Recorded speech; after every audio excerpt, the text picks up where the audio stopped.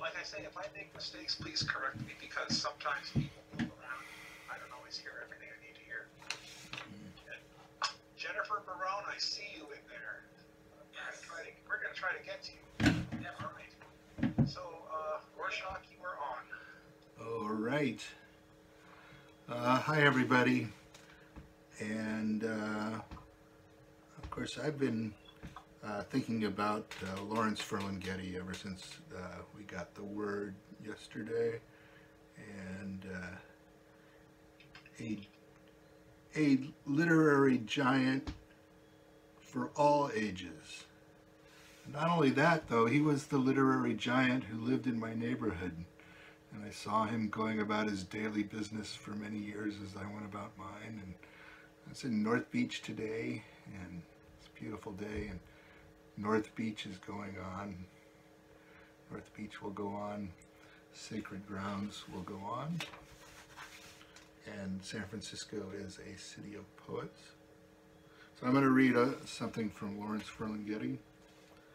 Pity the Nation, after Khalil Gibran, 2007.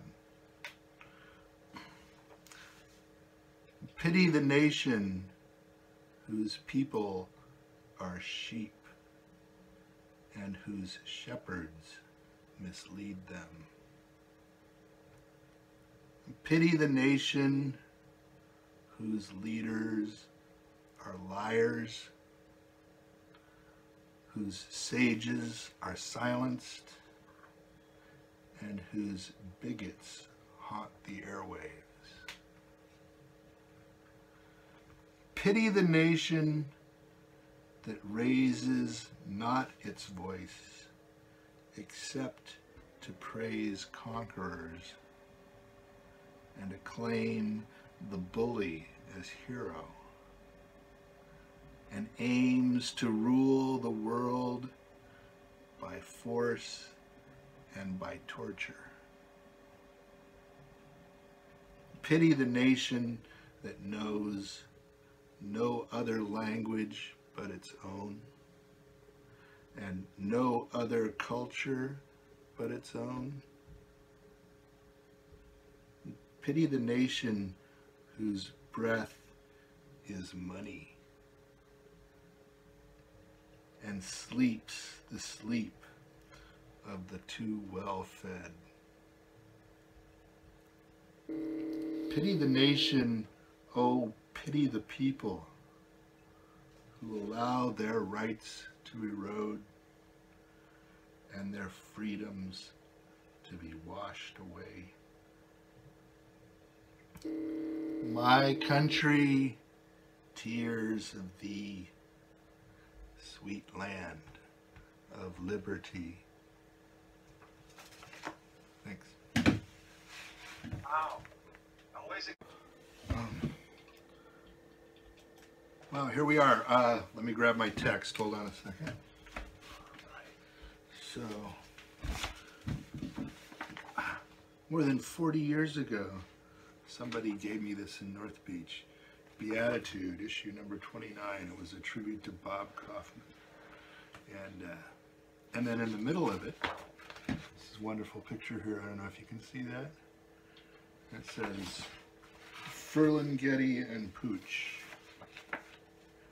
And that's an amazing set. And we will close it out with some more words from Lawrence Ferlinghetti that was in this magazine here. This is the loud prayer.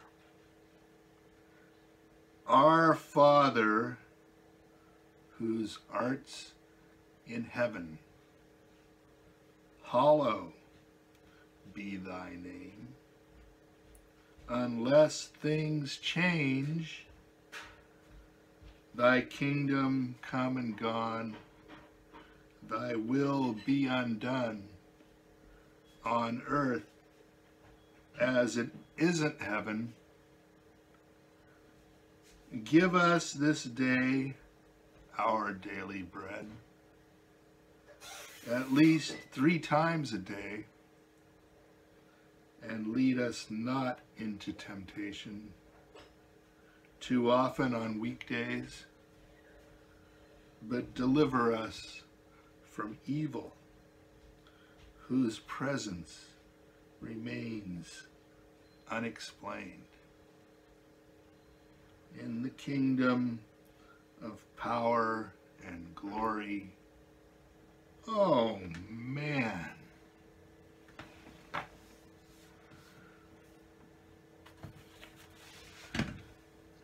All right.